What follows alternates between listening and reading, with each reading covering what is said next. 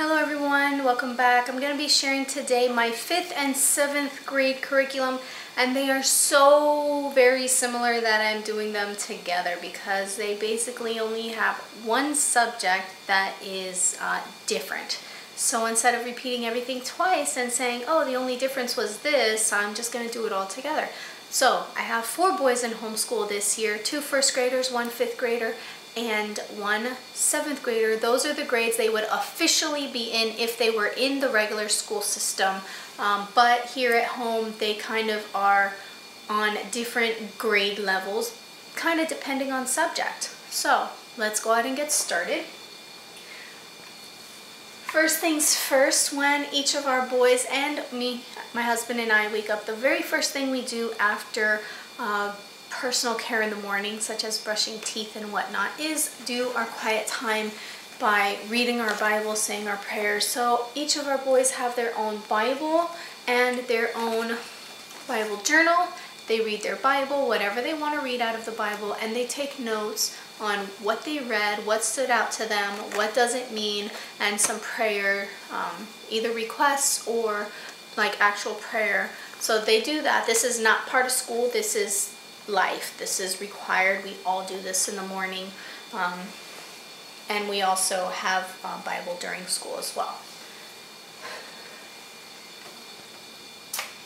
Okay, so for their writing, they are continuing this IEW ancient history based writing lessons. They ripped off the front cover, so they are no longer allowed to have control of the book. I copy printouts for them, and they use the printouts because I don't want them destroying the textbook, which they've already begun to do last year. So they only have a few more lessons in this. Once they're done with this, they're going to be doing the IEW, let me grab it real quick.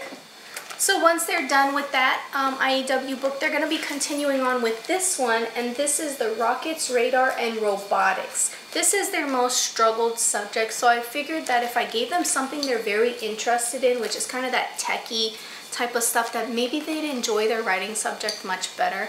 I was originally going to go with the medieval times history-based writing lessons because that's where we are in history, but our history is kind of such a big part of our curriculum as it is that I don't think their writing also has to follow history.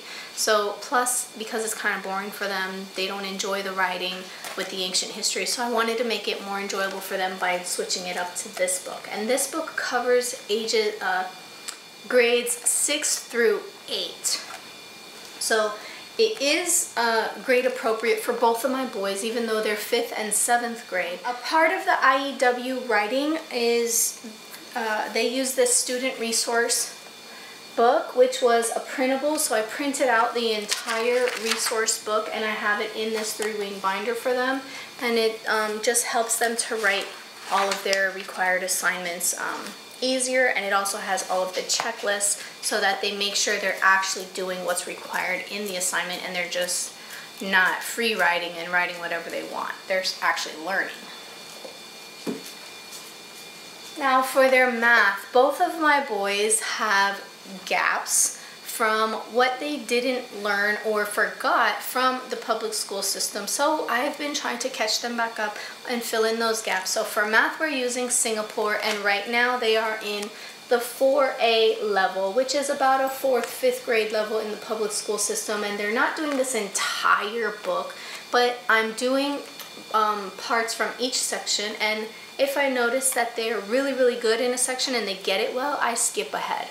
And if I notice that they're struggling and they don't really understand it, I slow down and I teach it to them, and I help them, and they continue practicing it until they move forward in the book and they understand it. And then that way, when they're done with the 4A, they can go into the 4B, and if they run through that quickly, they can go into the 5A, 5B, and then we also have the 6A, 6B. So I'm really pushing for them to get back at grade level or above in their math. So for science, we've been doing the biology in allinonehomeschool.com, and they've been doing the level L, which is it's the level M, which is the middle level, and that's for their age group. But since I got in some curriculum, I'm going to be switching them, and for my 7th grader, he is going to be starting this Apologia Exploring Creation with General Science. This is about a 7th grade level, I believe. And he has the textbook here. It's a pretty large textbook. It's about double the size of the textbook he had last year, which was the Apologia Exploring Science with Human Anatomy and Physiology, and they really liked that. They both did that same book last year. So here's his textbook, and here is his notebooking journal that goes with it, which are like basically is the workbook, and it's pretty large as well. Hopefully he enjoys this general science. It's going to cover some human anatomy and then some other things as well, so he should do well in human anatomy because he's already done it. Now for my 5th grade science, again, we've been doing biology, which is kind of like a general science on that free website, but he really wanted to do chemistry this year. So I did go ahead and get him the elementary chemistry and physics, Apologia Exploring Creation with Chemistry and Physics. And here's his textbook and his notebooking journal. He will be going through that this year, and I really hope he enjoys it. I think he thinks he's going to be doing experiments that will possibly blow up our house, and that's why he's really excited. But we won't be doing those kind of experiments. We need our house. Okay, now on to foreign language, which I am actually pretty excited about because we're adding one part of foreign language. So we're continuing the Latin that we started last year. They did not finish the book, so we have here the Latin for Children Primer A, the textbook, and the DVDs. And I also got the Primer B this year for the continuation. If they finish this book this year, they can just continue on with the B. Also from last year, we're continuing on our Pimsleur Spanish audio lessons, and this is Spanish 1. This Pimsleur approach Spanish thing has 5 lessons, 5 sets, and each set has like 16 CDs with about 32 lessons.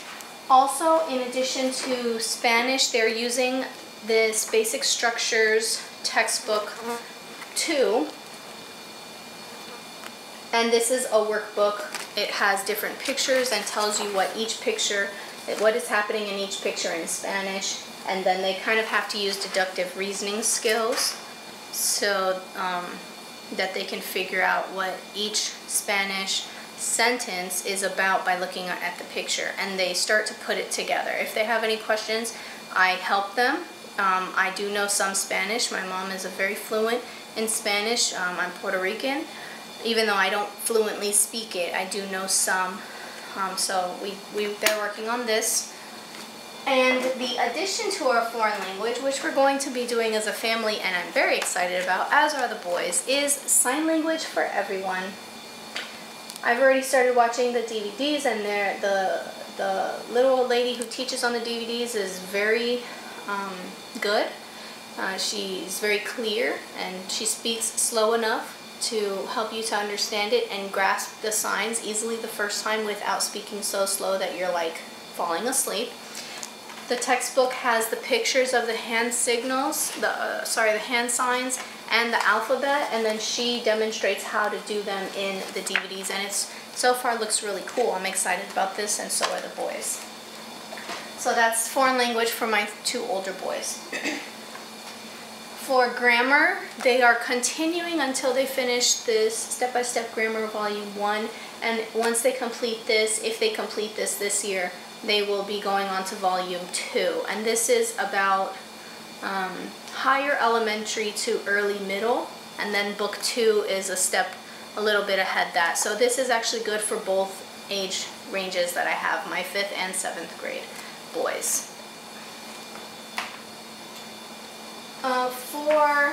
Before I get into the last actual textbook that I have, for Spelling, all 4 of my boys, I think I forgot to mention this in my first grade curriculum video, they all use gradespelling.com. This is a free spelling website. It's amazing. There are games, there are quizzes, there's a test. You can have your child email you their test results or print it out, which is what I do. I have them email it to me, and I also print it out for my own record. For penmanship, my 2 older boys actually just get their Bible and they practice in cursive, writing out a couple of verses. Or my older one, who actually never learned cursive, he's actually practicing his alphabet in cursive, which he uses this laminated sheet that I have that shows each letter and how to form the letter. So they do that. For their reading, they're using all-in-one homeschool.com at their own level. So my 5th graders doing the reading level 5 and the 7th graders doing reading level 7. And I love that because it has different poems. They're never used to hearing these poems, like how they rhyme and the weird old English, how they speak, and just the language of poetry, how it doesn't speak like the way we speak, like in just linear sentences. It kind of makes you think, and they've been learning. So I really enjoy that from that website for them. For typing, they are doing typingtest.com. There are many games for them to learn the home row keys, the other keys, and then it helps them improve their speed and them not having to look at the keyboard. And then they also do the actual test where they'll start typing out a paragraph where it's timed, and they can see how many how many words per minute they type. And I like them to write that down each week so that I can see if they're improving by playing the games, which they are. It's awesome.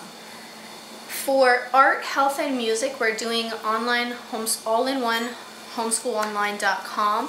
Again, it's a free site. It's great. They get to listen to different instruments and see what they look like. For the health portion of that website, they read articles and watch fun videos on things like why it's important to eat vegetables, why it's important to exercise, why it's important to stay clean and bathe regularly, how to brush your teeth properly, stuff like that, health related. And then for art, we're actually going through a specific type of art. I think I forget. It's the year 2 art. It's the second option. I think it's like early American time frame of art. For PE, they do have a scheduled time every day for them to go outside and do PE. Either they play basketball, do sprints up and down our road, skate, ride their bike, or if they're inside on a rainy day, they can play ping pong or a board game. There's obviously not much physical activity they can do inside the house if it's raining, so we just do what we can to kind of make it fun.